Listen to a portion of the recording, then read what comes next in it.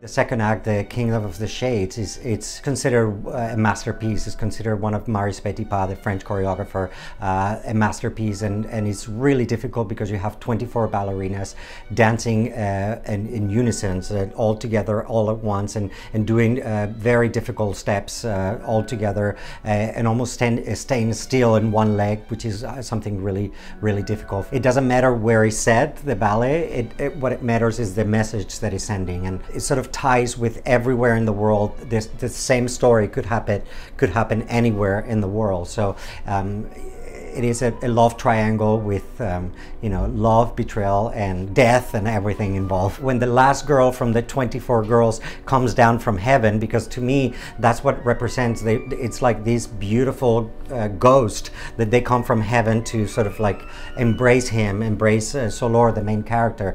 I think that it's mesmerizing and is hypnotizing.